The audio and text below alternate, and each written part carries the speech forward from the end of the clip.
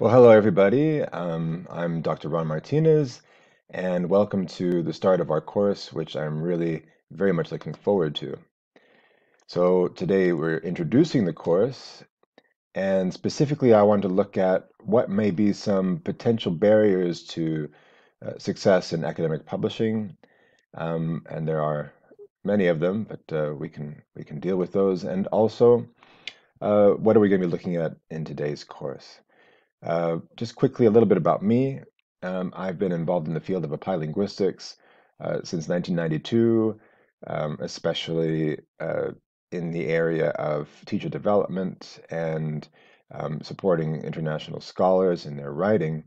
And a lot of my work is uh, heavily flavored with vocabulary development and with something called corpus linguistics, which is essentially the use of electronic tools to analyze text, which can come in very handy for what you will be doing in this course. And so we'll be looking a little bit about using those tools also for you, and hopefully you'll find some of that useful. I am faculty both here at UC Berkeley, UC Berkeley's College Writing Program, and also a member of faculty at the Universidade Federal do Paraná, the Federal University of Paraná in Curitiba, Brazil, uh, where I'm also the director of a writing program, a writing center that supports international scholars um, or rather Brazilian scholars for international publication. And so I'm very much involved in both supporting authors, native speaking authors, but also international authors for whom English is not a first language.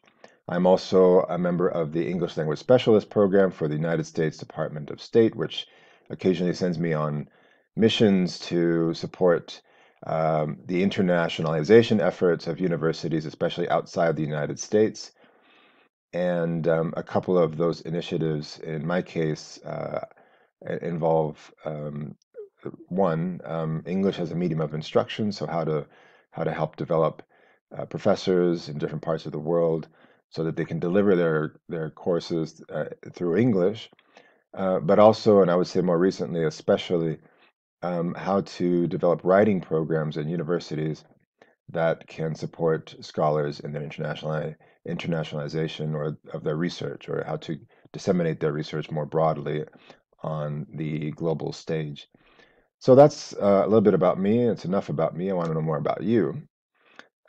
Specifically, I'm wondering why you're here, which might seem a bit of an odd question, considering that you are enrolled in this course, and you should know, I should know at least as your instructor, that you're here because you want to learn about international publication.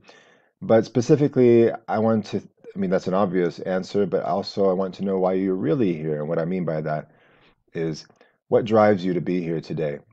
Or more broadly, what has driven you, or what do you think drives you to want to publish in the first place? What is your main motivation? And in reflecting on this question, what drives not only you, but a lot of publishers or a lot of scholars to want to publish, you can look back you can look at two aspects of that answer, which I think one of which is that there's a practical, pragmatic answer, which is, okay, I need to publish because I will not be able to get tenure, or I will not be able to get the best grants and so on without publications in top tier journals. That is a reality for a lot of us. However, I think that there is another motivation that's perhaps more important, and I'll be talking about that in a second. Um, but both have to do with acceptance, perhaps. On one level, on a more sort of superficial level, we want acceptance of our manuscripts. We want uh, a particular chapter or article to be accepted by a journal or a publisher. Perhaps more deeply, we want acceptance of not just one manuscript, but acceptance by our peers. We want acceptance of our ideas. In either case, uh, it has taken you, I'm sure, a number of hoops to get to this point where you want to publish. And I'd like you to reflect we're going to reflect now about those hoops that you had to go through, these barriers that you had to go through, and how certain fears can contribute negatively to your productivity as a writer. So take a little trip back in time before you were before you got into college, your first undergraduate program. I'm sure that you felt some anxiety of wondering if you were going to get in. This is a kind of your first, maybe your first real fear of rejection prior to getting into college. Your first fear, your major event of fear of rejection in higher education. And of course, then you overcome that fear and you get accepted into whatever university you're accepted into, and that's great. You think you're over that, no more problems, you're out, you graduate, and then you want to get into your MA or PhD program, probably one that you're involved in right now. And then there are the gatekeepers. The gatekeepers in this case are the individual institutions and the universities. These guys here are the gatekeepers, and they are kind of scary. And this can be a very scary experience for people. But then you overcome that only after you overcome a fear of rejection. But for a lot of people, this fear of rejection of, again, getting into an MA program or PhD program may be enough for them to not even try. They may feel that, oh, I may not, the fear of not being accepted is so traumatizing for them that they prefer not even to try. Or they fear rejection of getting rejected by their top tier journal choice, the flagship journal of their field. And so they go for something that maybe they feel has a higher chance of not rejecting them. But then, of course, those of you who are taking this course, most of you are in, and that's great. You're happy. Of course, now you have one more barrier in front of you. A lot of you have not published before, and the gatekeepers now are these guys over here, Taylor and Francis and Springer and Wiley and Elsevier, of course, and others. And it's a scary thing now because not only are those guys gatekeeping, but you have a whole gauntlet of editors and reviewers who are ready just to beat up your ideas. And at the end of the day, this fear of rejection can be very daunting for many scholars who may really associate the process of publishing with just horrible negative ideas. And this is actually quite common. It's normal to feel this kind of fear of rejection. But in the end, what you're fearing is not so much perhaps of not getting a manuscript accepted. That is true as well, but that you have something that you say that you believe is important. Often cases, it's um, it's related to uh, work that you've done as a graduate student, either a master's student or a doctoral student. Um, you've dedicated several years of your life to, a lot of blood, sweat, and tears, and to have your ideas not accepted is just something that a lot of people um, fear, and that's normal. It's that's you're talking about something that's very precious to you. You're something that has formed part of your identity. So acceptance on a broader, on a deeper level is not acceptance just of a manuscript. That's important too for you, but acceptance of who you are, your ideas, and what you have to contribute to your field, to your discipline. You have something that you feel you want to say, that's something that you feel is worth saying, and you have a particular audience that you want to speak to. And this notion of having a particular audience that you want to address is something that we'll also talk about during this course. And this drives you to be the opportunity to be able to speak to your peers. And yes, you want people to know your name. And that's also a driver. You want people to recognize you. You know, they want people to cite you. And that's good because you believe in your ideas and you want other people to believe them as well.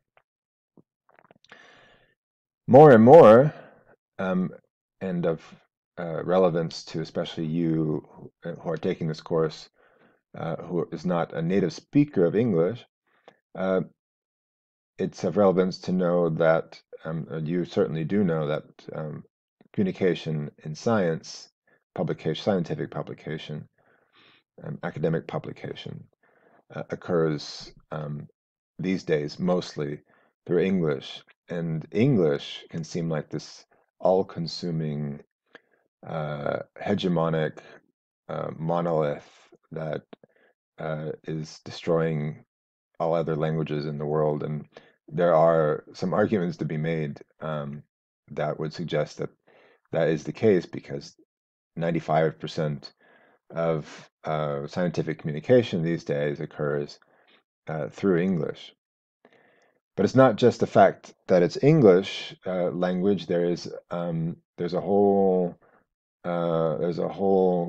game, let's say, that's played, um, and a kind of hegemonic game that's played um, between publishers and authors that is not just in English, but it involves preferences that stem from North America and Europe, and also of relevance to this course is that if your first language is not English, it may be a barrier to publication and a danger to think that English is somehow a magic catalyst to getting published.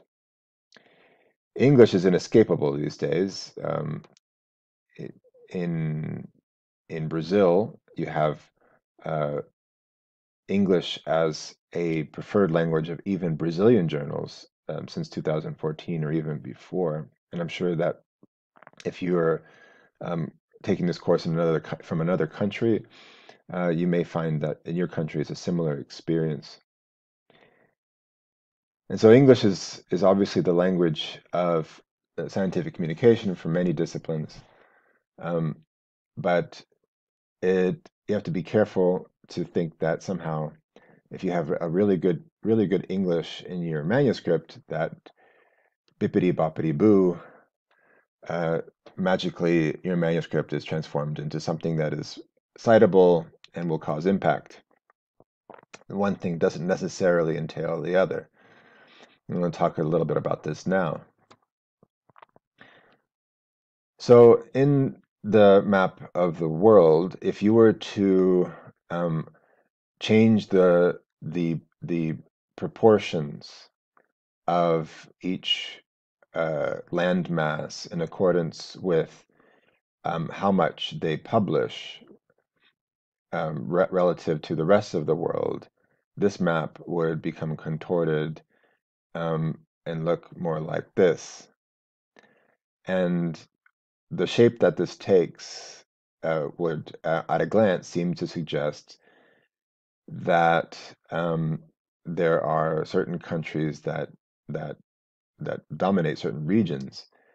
Quite plainly, the global north versus the global south stands out, and that certainly is true. Certainly, that is something that does occur. Here you see that Africa has shrunk to basically nothing. South America is quite diminished.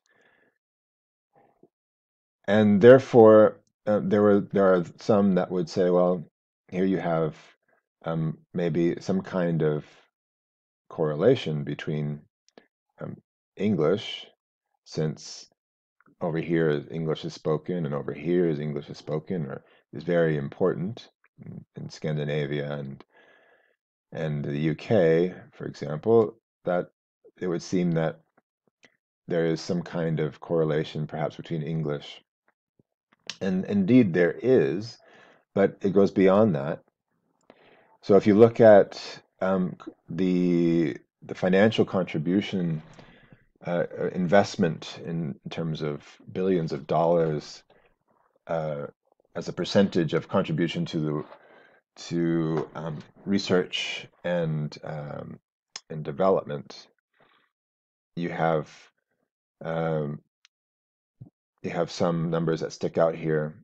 So you have, for example, very small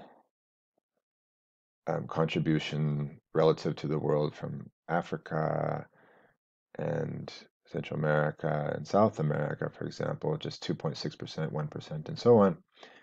But if you compare that, you have North America, that's 27.9%, Europe, 21.6%, and a huge chunk over here in East and Southeast Asia of a whopping 37.6%.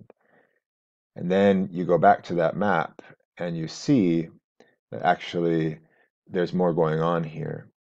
And specifically, you have over here on the right another big chunk that's nothing to do with English per se, since it's not the main or dominant language of Japan or China, for example, and yet it does grow, it becomes inflated.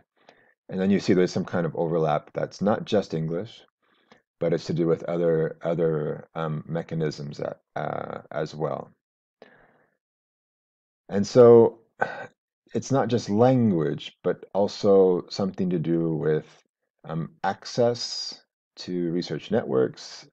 It's access to uh, resources, even reference resources, but also labs and so on, that can make a difference. So we it's important to consider language um, as not some kind of magic bullet, but as something that is part of a melee, a part of of a a part of an array of factors that can contribute to publication. And I put this in here as an example. So you have in 2020 an article that's been cited nearly 1,000 times.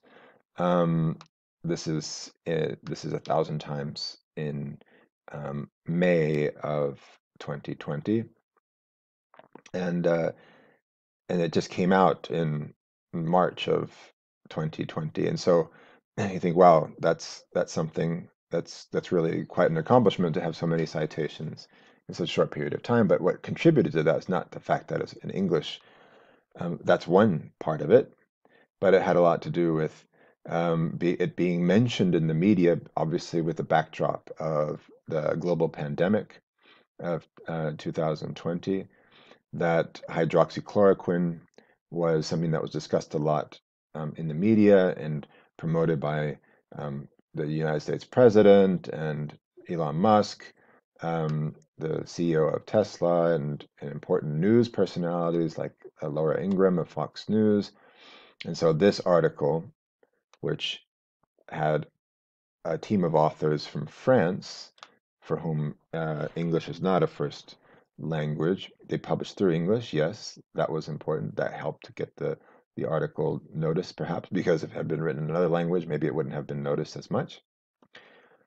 But it was all these tweets by investors who mentioned this as a possible treatment, and um, important, prominent personalities in the business and science world tweeting about it, and then the president himself tweeting about it, even citing the journal in which that study appears, and on the news. And so, yes, English made a difference, but it was a lot more than that.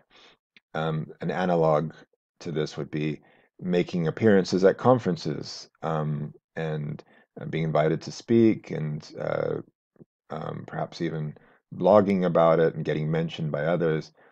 And a lot of that is facilitated by being plugged into a network of scholars and academic community that eventually becomes interested in your work and wants to cite it. English per se doesn't necessarily lead to a high impact or causing impact. In fact, research research actually shows that somewhere in the region of 50% of all articles written in English are actually never cited. Um, so it's not the fact that they're written in English that leads to their publication necessarily, or leading them to eventually being noticed. Uh, it's actually quite sad that you think that around half of all articles actually don't get noticed by anybody. And so it's not just English. All right. So there's something deeper going on here, and I do want to address nonetheless, even though English is just a tip of a large publication iceberg. I do want to address this apprehension that people have, um, and Hyland talks about it, and he mentions that Ken Hyland. He mentions that attitude surveys reveal that English as an additional language authors often believe editors and referees are prejudiced against them for any non-standard language uses. Okay, so a key word here is often believe, and this belief that these editors and journals and referees are biased against authors, I think, is one of the barriers. It can be a potential or contribute to a barrier to writing, because if you come into the publication process with this belief that uh, because of deficient language you may not succeed, that is not a good way to attribute success or failure. In fact, as you'll see in a few minutes, um, later on in this module, there are other factors involved, and if you attribute success or failure to language alone, um, that's not very productive, because if you believe that an article is being criticized or even rejected due to language, you're not addressing any other possible shortcomings in your research, or even in your writing, that need to be addressed. So that is a key word here. This belief is something that's important. And so I like to look at, okay, that's a belief, but what evidence is there of that? I am sympathetic. I want to believe that in them, and I do believe that there is some bias. But what evidence is there of the kind of prejudice that Hyland mentions? Well, this is a debate that goes back some numbers since at least the 1990s. But one debate that stands out for me is the one that was touched off by John Flowerdew of the University of Hong Kong, at the time, the University of Leeds, who used Goffman's stigma as a theoretical framework to discuss this problem, with the idea that um, once a reviewer perceives that an author is not from a center country, so the main producers of research, especially the English-speaking producers of the world, then that author immediately has a stigma attached to her or his research. And I think what John Flowerdew says is a good example of this kind of argumentation, because he says, while it is difficult to find concrete evidence that writers who use English as an additional language are discriminated against in academic publishing, there is a lot of anecdotal evidence to suggest that they may be. So this is a very heavily hedged statement, that they may be, and it's difficult to find any concrete evidence, but there's anecdotal evidence. And those of you in the science world, especially not the humanities or social sciences, may be thinking, well, what good is anecdotal evidence? And I hate to be flippant or dismissive of Flowerdew's work, but because he was unable, or his research was not supported by a lot of empirical data to back up this notion that the authors were stigmatized, then he did touch off quite a debate in the literature. And so his inability to provide a lot of direct evidence that there's discrimination. Doesn't mean there isn't any discrimination or bias against English as an additional language authors. But there's a reason why evidence is hard to come by, and it's that, as you'll see in this module, language per se, language alone, never seems to be, or very, very rarely seems to be, the one thing that leads to a rejection. Is there evidence, though, for a bias, a native speaker bias, native speaker of English bias? Well, that we do have evidence for.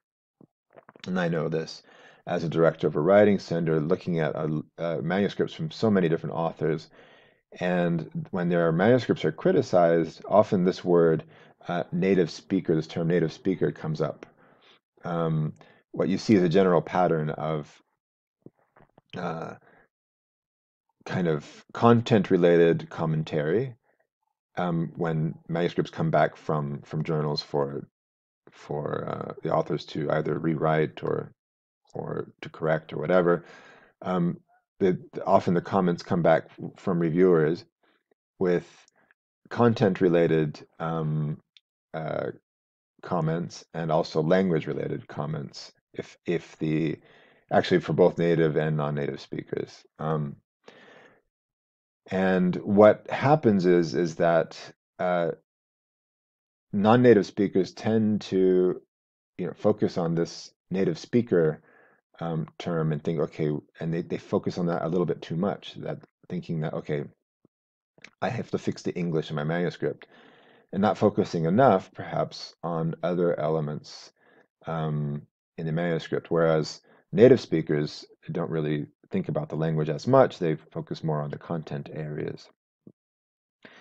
However, irrespective of whether or not native speakers are mentioned, I am personally against this idea that somehow native speakers should be asked to, or authors should be asked to seek out native speakers to redress language issues in their manuscripts, since it's as if the implication is that any native speaker will do. You can grab some random person on the street at your local Starbucks and say, "Excuse me, are you a native speaker? Good. Can you look at my manuscript?" And of course, that just is not the case.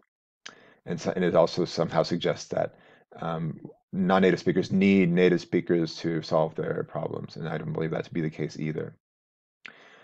Okay, so you do see this a lot, and as a matter of fact, if you look carefully at reviewers' comments, you often find that it is likely a non-native speaker, her or himself, who is actually recommending seeking out a native speaker. So this is a kind of very odd phrasing. It is valid to make an English writing review, with obviously mistakes here, since we are not English native speakers. And there are often, at least in my experience, the harshest comments about language can come from apparently non-native speaking reviewers. Again, you see native speaker here, but what's important to point out is that there's one section here, language and structure, but there's all this other stuff over here about content.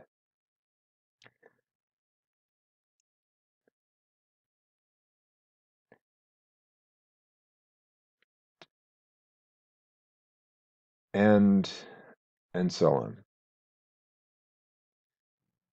on. Again, comment about native speaker, but also comments about a lot of other issues.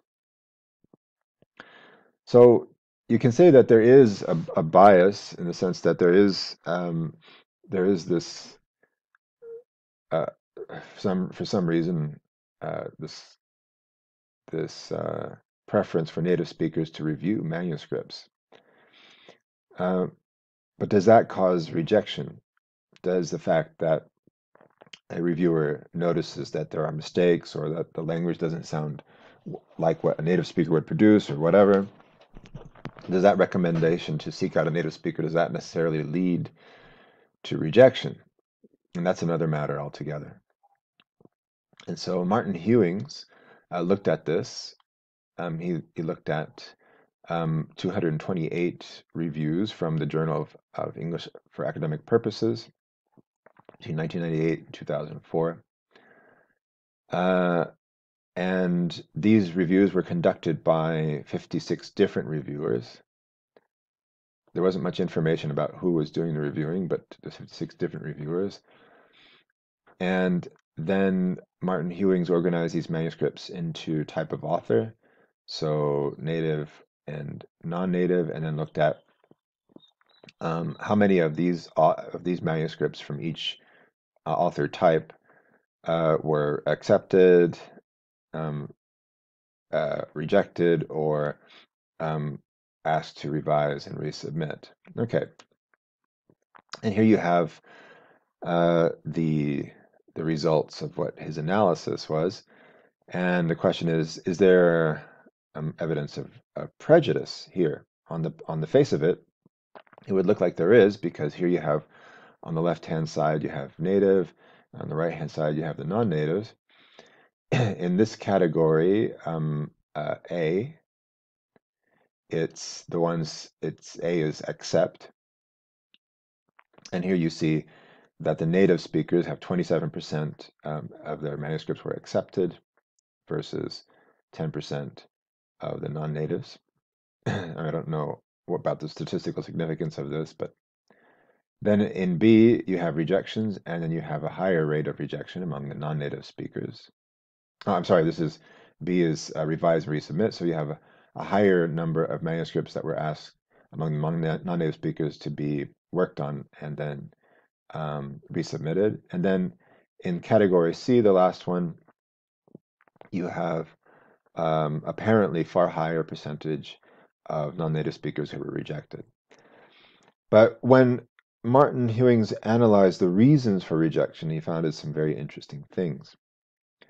So he said that first of all, it was not always possible to decide whether a comment was referring to language or content. So there was a mix, as we saw in the earlier examples, of language and content issues. So as an example, a reviewer might say, well, it's not clear what you mean by this. It's not, in that sense, that statement, it is not clear what the author means by this or that, could ostensibly refer to a conceptual element, something to do with the content per se, or a language element. Maybe the author is not being clear in the way that the author is expressing her or himself, or both. And then the second comment that Martin Hewing makes, is while the number of comments on language for non-native English-speaking authored papers is higher, so number of language-related comments was higher. Native English-speaking authors appeared to attract more criticism. That's interesting. And then his final statement, I think, is very relevant, which is there is no clear evidence that non-native English-speaking authors are disadvantaged relative to native English-speaking authors because they do not have English as a first language. Instead, he points out that of the 25 reviews that gave a reason to reject, 6 or 24% explicitly stated that the papers offered nothing new or of interest to the readership, and a further 3 said the papers reported work that was outside the field of ESP.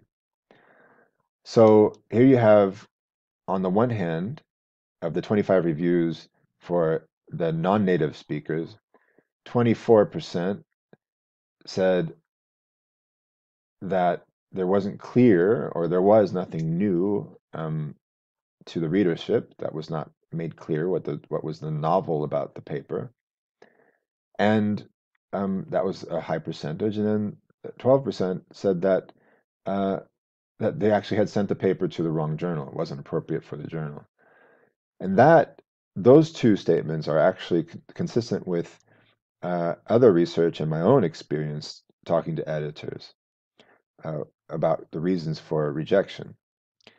Not to do with language per se, but to do with a lack of clear novelty of the research, and basically not being within the the, the purview of the journal. On the other hand, Martin Hewings found that in the corresponding 15 reviews of the native authored papers, so British, American, Australian, and so on, only two said that they offered nothing new or of interest, and none claimed that they were not ESP related. And so there's something else going on here, um, at least in the research that Martin Hewings conducted that lies outside English. Um, there's something else happening here. There's a question that needs to be asked: why did these non-native English-speaking authors not explicitly state, rather, did not make explicit what was novel about their paper, and why did they apparently more frequently submit manuscripts that were not of relevance or outside the field of the journal, which is English for specific purposes, ESP. I think there are a number of reasons for that. We won't go into that right now, but for the purposes of this course, what his final conclusion is: whatever the reasons, they appear to lie outside any difficulties authors may have had in producing written English. And so the barriers to publication for these authors was not English per se; it was something else. And we'll be dealing with these something else's in this course, right? Part of it is that there is a kind of game, which I alluded to earlier in this module, that is played by authors and journal editors, and it's that there are certain rules of engagement, as it were, when it comes to writing and submitting papers that often uh, our authors are not trained in. These rules of engagement, the rules of this game, are often made explicit to authors in certain regions, and maybe not so much in others. And so Ken Hyland, in 2016, he writes that this is basically the idea that there is linguistic injustice is a myth. I think this statement is not really it's not really the best way to word his thesis. It's not that linguistic injustice is a myth, but rather it is a misinterpretation of the phenomenon of rejection of non-native speaking authors vis-a-vis native speaking authors of English, since the attributing rejection to language alone is actually doing these authors an injustice. And Hyland says as much. He says, look, I am not, of course, claiming peer review to be perfect. There is, however, little evidence to support the idea that there is a widespread and systematic bias against writers whose first language is not English. Right. And he points to other evidence, Hyland, and it says that if you look at in the year 2000, you look at these 6 disciplines and their top tier journals, and you break them down and look at the first authors of those articles, and you look at native English speaking authors versus English as an additional language authors, you can see that in many cases, except for physics and electrical engineering, in most cases, you have native English speaking authors as having a higher percentage of representation, with an overall higher proportion of 61%. But in 2011, down here, that changes, and you have an increase in nearly all cases over here of authorship you look compared to the column above that, this in 2011. And overall, this changes completely to shift over to a higher proportion of non-native speaking authors in 2011, and this has increased since 2011. So you'll see that uh, in 2020 and 2021, this will have changed, and that's good news. So you're seeing more and more non-native speaking authors being represented in science, publishing more. There are many reasons for that. It's not necessarily the fact that they're learning English more, but it probably has something more to do with more access to research networks, um, and things of that nature, a kind of general upper mobility on the international academic in the academic stage more than English per se. But to Highland's point, this evidence would suggest that there isn't a systematic bias against them. In fact, there is evidence now that it's become more equitable. And a important point I'll make now and I'll make again is that there are no native academic writers. You're not born learning, knowing how to write academically. You could argue that there are people who are born poets, though I'm not sure that's really the case either, or born lyricists. You don't necessarily have to learn that formally, but um, the academic genre, and especially the research article genre, is one that is a convention that doesn't come natural to anybody. Um, and from me, it's something that I learned, but I have an advantage. I had maybe an advantage over many authors. I've always enjoyed writing. So here's a stretch of text that I wrote for a manuscript recently, and a chapter. And I point out here that there was something here I was not comfortable with in this text here. An official course number was attributed to the course. I didn't like this repetition, chorus and chorus here. I thought it sounded awkward. And I changed it to an official course number was assigned. And to me, that sounded much more elegant. Seems like a really simple thing, and it is, except that I police myself a lot when I'm writing. While I write, I'm reading it out to myself. I'm imagining what this will sound like to the reader. After I finish writing a paragraph or the whole text, I go back and I look at what I've written again and again to try to polish it. That's because I take a lot of pride in my writing. I like the writing process. I'm an experienced writer and I enjoy writing.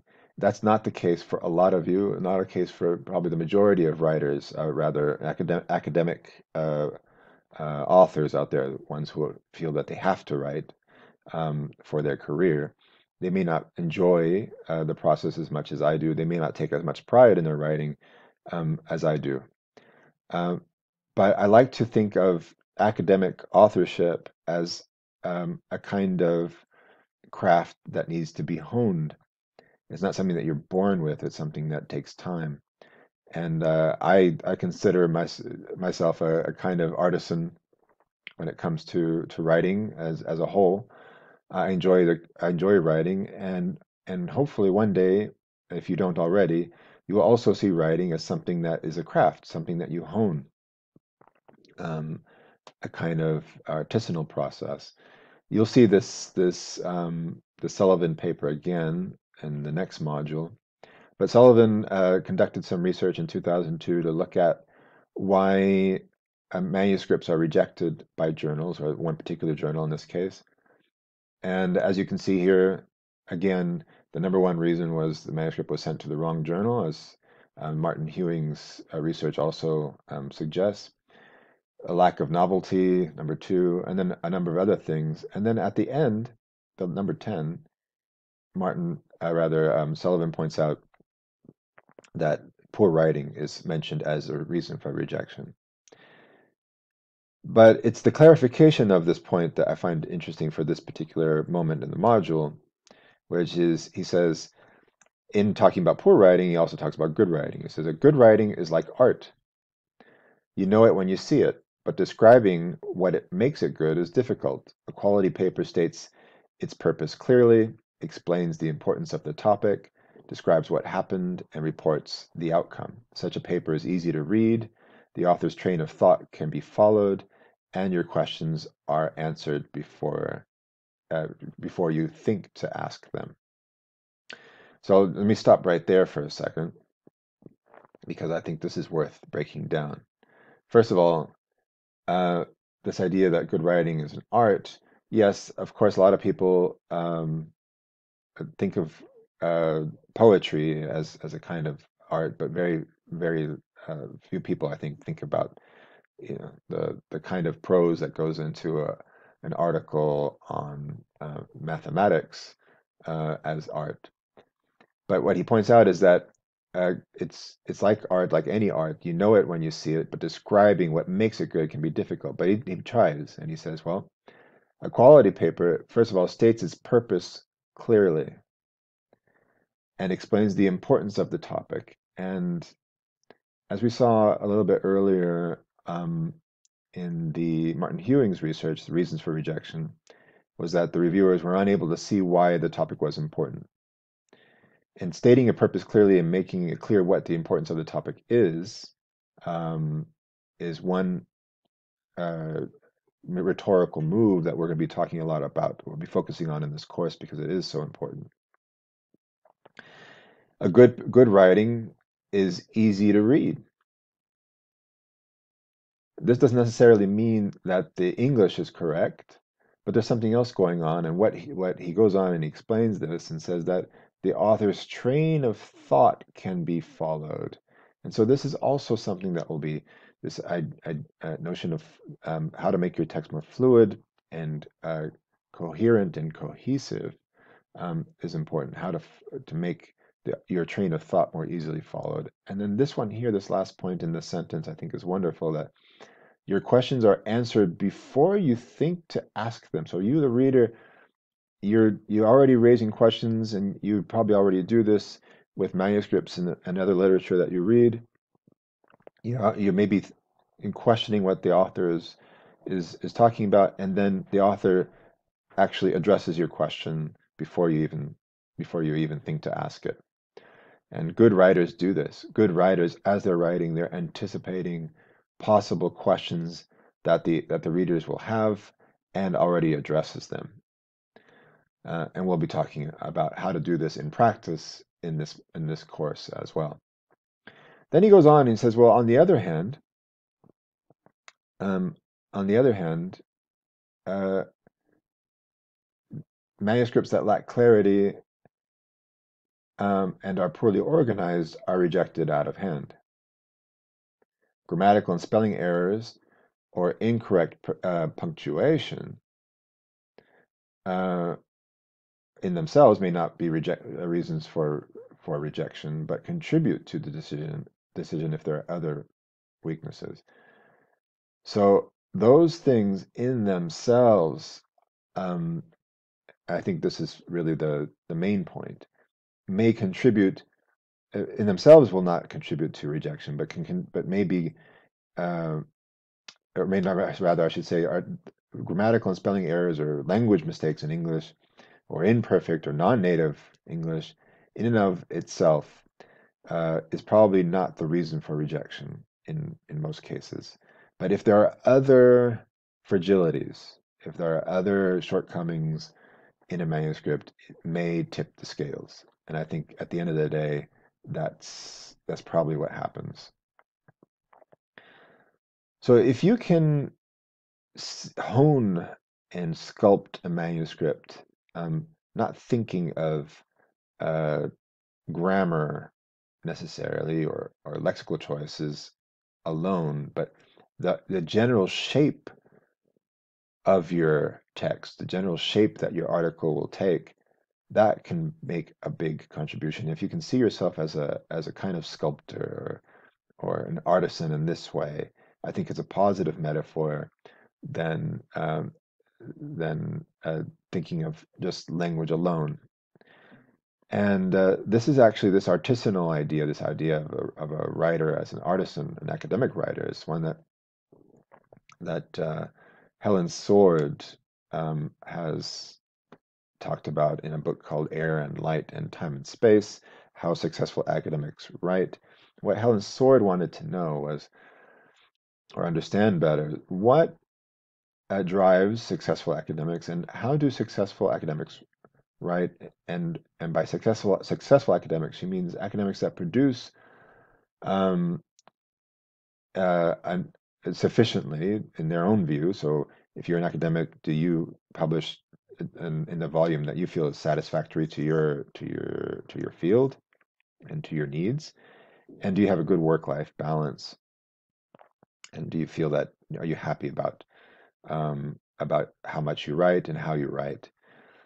And so successful academics, those that produce enough that they feel comfortable and happy with their writing, she found that there were certain things that they had in common, certain attributes, certain habits, and we'll talk about these now. So she interviewed 100 of these successful academic authors, and what she found was that among them, these habits stood out, and she called this a base, and forming behavioral habits, artisanal habits, social habits, and emotional habits.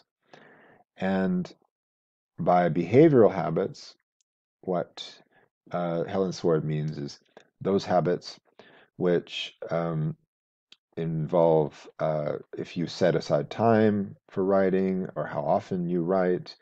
In other words, what uh, uh, what is your behavior vis-a-vis your own writing? Do you do it every weekend? Do you do you tend to have a special space for your writing, and so on?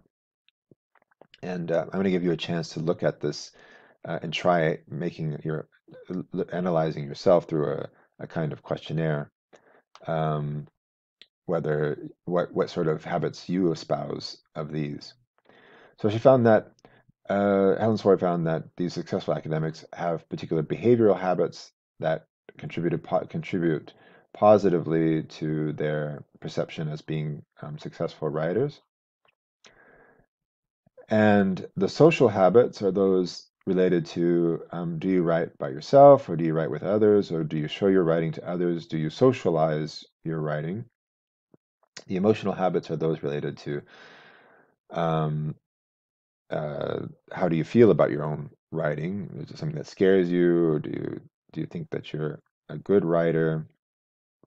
And those are all sort of concrete habits that the authors were able to talk about. But she also found this artisanal habit, and by artisanal habits, Helen Sword is talking about more sort of metaphorically. To what extent do you, as an author, see your writing as a kind of art that you take pride in, and that you want to constantly sculpt and mold and improve, and that you take pride in? And so it's not just about if you set aside time for writing, or if you share your writing with others, write in the company of others, or write uh, with others in other ways, or if you feel good about your writing, which are all things that she identified as being important, but also to what extent do you see your writing as a kind of craft? And I hope that by the end, at least by the end of this course, you have a better awareness of this, that nobody is born an academic writer, but you can hone your writing and and uh, shape it into the way you like. And one of the things that we'll be working on in this course is what are some shapes that writing can take of an academic article, a research article. What are some shapes that it can take? And so if you have an idea of how it should shape up, then you can hone your craft some more. Um, and and hopefully, if you don't already, even take pride in what you write, because it is very common, and this is a barrier to academic writing, is that all writers, including academic writers, can go through this kind of negative feedback loop of I'm not good enough, I can't write, I'm a failure, I should give up writing, they hate me, they, I guess in this case being my peers, and and then maybe procrastinate.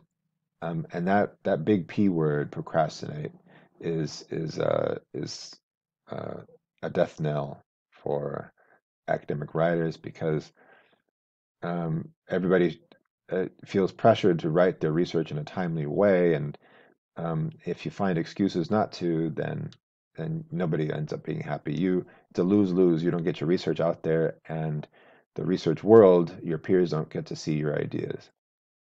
And so I want to talk about this for a moment, going back to these habits, these artisanal habits, and emotional habits, especially now, because even though kind of emotional habits can seem like something that isn't a practical uh, consideration when it comes to writing, in practice it actually is.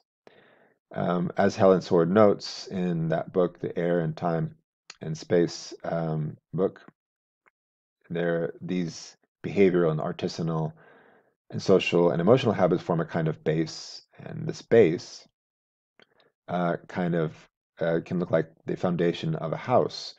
And she calls this a writing house. Every writer should build a writing house with more or less equal heights of in these pillars. And if one is much stronger, or rather, I should say, if one is very small relative to the others, then obviously your roof can just kind of crash in on your head. And so, if this emotional pillar, for example, is really, really small, then obviously the roof can tilt and cause problems. And everybody's house can look different. Here you can have a stately home that is perhaps the home of a successful academic. Maybe this one academic who just likes to write on her or his own. But the point is that you, in the beginning of your academic writing career, your home you may feel is kind of incomplete. You're still building it, and that's fine. But just be aware that the same kind of fear of rejection that you had when you got into your MA or PhD program, you're going to have it now as you head out into the academic publishing world. With all the added pressures to publish, you need to be aware of these base ideas, behavioral, the artisanal, the social, and the emotional, um, to that the social aspect of writing is actually one that we'll be talking about in this course, is very important as well, to realize, to know that you are not alone, that you are going through the same kind of challenges that not only inexperienced writers are going through, but also experienced ones. We are going through. I go through it now, even when I publish these days. There's the same kind of difficulties, maybe for different reasons at a different level, but we all go through it, and it's important to talk about um, these things, and to have other people look at your writing as well. And solitude then is not a good thing; it is a barrier to publication. In addition to these negative feelings that I mentioned, the self-doubt, um, not only thinking all whether or not you're publishing in English or not doesn't matter. I think everybody in grad school goes through this self-doubt, wondering, is my research any good? Do I really know what I'm doing? Will anybody really care about what I write? And you add on to this the idea that you don't know if your academic peers will in the people, your readers will like your ideas, and then add on top of that the idea that, oh, I'm a non-native speaker of English, which many, if not all of you are, um, can really be a negative barrier to publication. So you have that, and then the added notion of, okay, uh, they're going to find me out. I'm an imposter, and this imposter syndrome is something that's it's real, and it's something that's important to realize that we all go through. This idea that maybe I'm going to be found out as not a real scientist or real academic, um, and this is doubly the case if your first language is not English, because um, this imposterhood, in this case of a burnout, is talking about imposterhood as being feelings of inadequacy, personal inauthenticity or fraudulence, self-doubt, low self-efficacy beliefs, and sometimes generalized anxiety. This imposterhood is something that many, if not all, people in grad school go through. Um, but it's even stronger if your first language is not English, because you may feel this imposterhood as an imposter of in the English language. And so it's important to talk about these things, and be aware that you're not the only one. And research shows that simply discussing and realizing that you're not the only one feeling this way can help combat imposterhood. In fact, I'm going to ask you to look at a video about combating imposter syndrome, because I think it is so worth. It's a very short video. It's less than 5 minutes. It is really so worth thinking about. In a book that I'll be referencing again, and you'll have some readings from this book, just writing for publication. The authors Yolonko and Saracho um, illustrate some of these negative feelings and how they can cause problems. And they cite um, lack of control and chaos and confusion, disorientation, feeling overwhelmed or swamped, rambling, digressing, drifting, fear, worry, anxiety, turmoil, getting stuck, feeling helpless, all of these things, which can be exacerbated by the imposter syndrome that I mentioned. All these things are very common feelings for academic writers to have. And what's at the center of all this is this avoidance and procrastination and disappointment. And as I said, this big P word, procrastination, is a real problem. And being aware of the foils, being aware of what can cause this to happen, is important. And we've discussed some of these things today. And it is important, therefore, to not think of the English language itself as being a barrier, because if you do, then it's just one big negative feeling that you'll have, and another big reason to procrastinate. And if I haven't already, by the end of this course, I hope you see that the English language per se, correctness alone, is not something that you need to think about as being a reason that you'll be rejected. So what are we going to work on in this course? Well, um, as I talked about when I opened this module, we want to work on your voice, not just grammar and vocabulary, but how can you make your voice stand out in your paper in a clear, convincing way? We're going to look beyond surface issues of language and look at the bigger picture. Because when one writes, an experienced author writes, a successful author, it's kind of like this image here in a car. Here you have to imagine that you're inside a car and you're looking at the road ahead of you. At the same time, you have to have an awareness of what's in the road behind you in the rear view mirror. And when I write, this is what I do. Um, and I'm able to do this obviously when I drive, but when I write as well, throughout the writing process, which is I'm thinking about where I'm going with my discourse, where I'm going with my writing, but I'm also looking at where I've already taken the reader. what the reader also already knows, what I've stated clearly, the path that I've led the reader down already. And this is happening simultaneously as I write. And what happens for non-native speakers is they tend to look only at not even the road ahead, but just the road right under their wheels, um, because they're focusing so much on getting the language right. And this is a barrier because um, this guiding the reader, this that was a feature of good writing, as Sullivan pointed out and I mentioned earlier, helping the reader follow your train of thought. That is made much more difficult if you're not looking at this road ahead or looking at the road right immediately behind you, um, or the path that you've already led the reader down. And so in this course, we'll also be looking at what is this path, the bigger picture. Where should you be leading the reader to? And so you'll have a better notion, I hope, by the end of this course of this road, so that you have an awareness of it and not just focus on the road immediately beneath your feet or your wheels. We're also gonna help train you guys to be your own language detectives.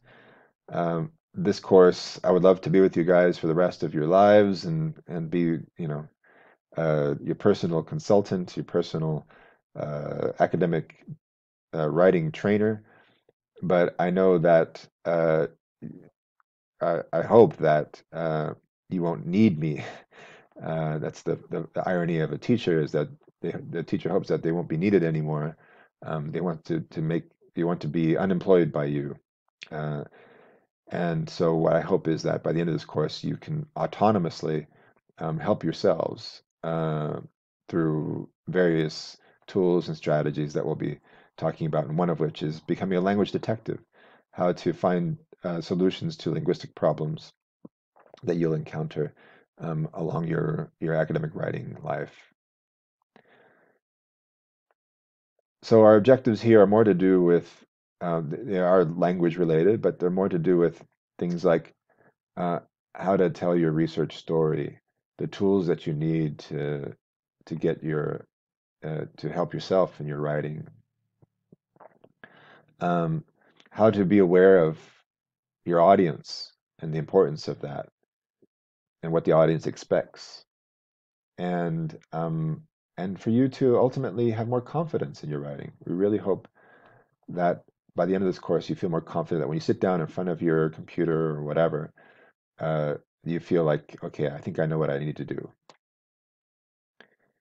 Uh, this is a course that is obviously has a language focus component in it, but I want to move beyond English and think about your development as a writer, uh, as a kind of work in progress, uh, that you're forming your own identity as an academic author, and help to make a positive contribution to the formation of this identity.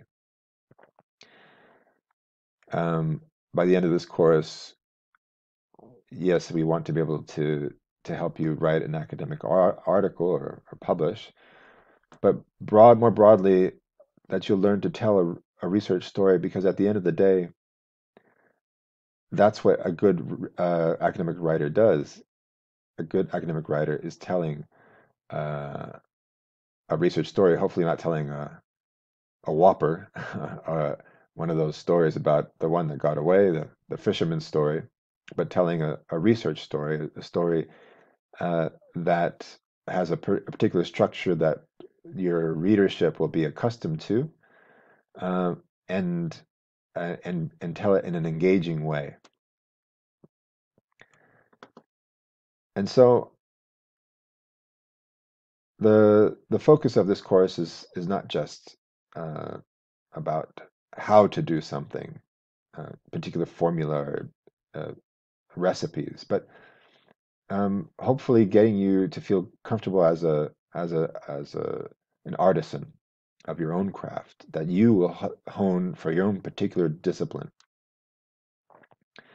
and ultimately uh, that you will feel that you have a better chance of acceptance, not just of a particular paper, um, but of your ideas and increasing your chances of having your voice heard.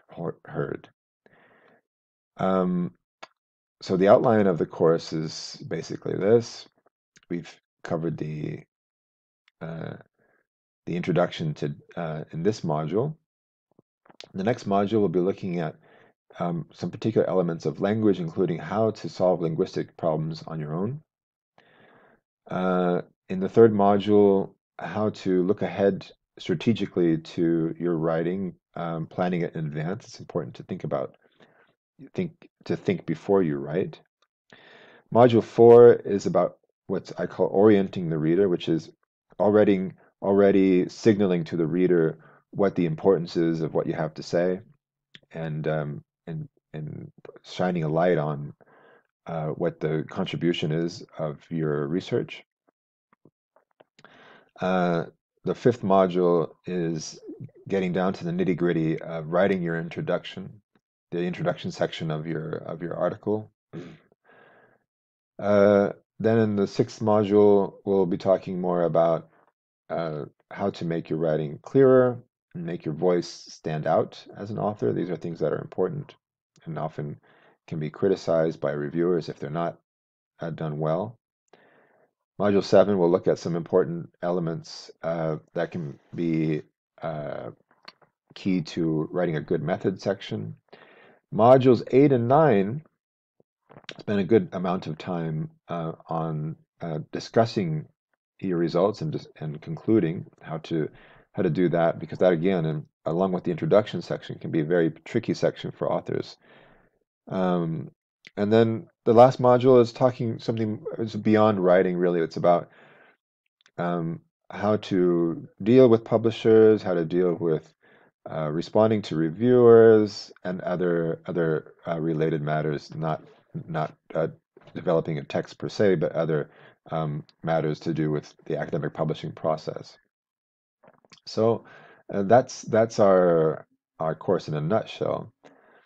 Um, and uh, throughout all this, it is helpful if you have your own data uh, that you've already collected, because this can make things much more concrete for you as you write for this course.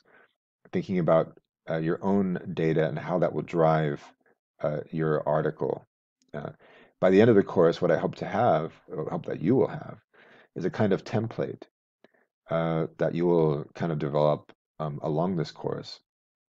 Not a fully fleshed article, but a kind of template of with some parts that are more fleshed out than others, that you'll be able to use later on as a blueprint for future articles that you write. So the idea is that you'll have this template, you'll have gone through a kind of experience of writing in this course, and then later on, when you do finalize an article and you write future articles, you can go back to this experience and remember and help you develop further on. Uh, the way you'll be, oops, the way you'll be assessed in this course is um, through a number of activities and tasks and kind of quizzes that you'll be taking now. And also what I call peer activities. And basically, as I mentioned in this module, I see this as a very important thing, that you go through the process of not looking only at your own writing, but the writing of others. And you see writing more as not just a solitary process, but a social process.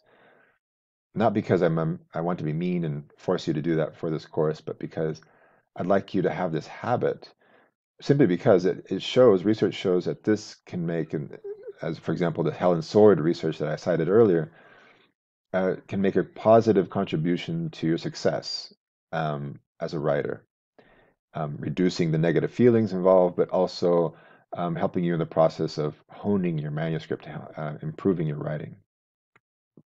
And then a big assignment for this course will be actually writing a full introduction section, and I'll talk about this some more in the later modules, but in case you're wondering why the introduction section alone and why that is particularly has such a great weight relative to other sections that we focus on in this course, is that essentially it's your first impression. Uh, it a good introduction section can make or break a manuscript. It's also the section that most EAL, English as an Additional Language, authors report as having trouble with. And so if with the time that we have for this class, if I can focus on one particular section and help you improve in that section, it's the introduction section, but it's not the only one. The final article, if you have a full article by the end of the course, that's great. If not, then you'll have probably a patchwork and bits and pieces of an article that you will finally submit as your final assessment for this class, in addition to a kind of reflection that I'll be talking about later. And so that's it for this course. As I said before, um, I'm really, really excited about this course, and I really hope that you find this very useful and helpful, not just now for your immediate purposes, but also long term in the future. Thank you for choosing this course, and I look forward to seeing your writing.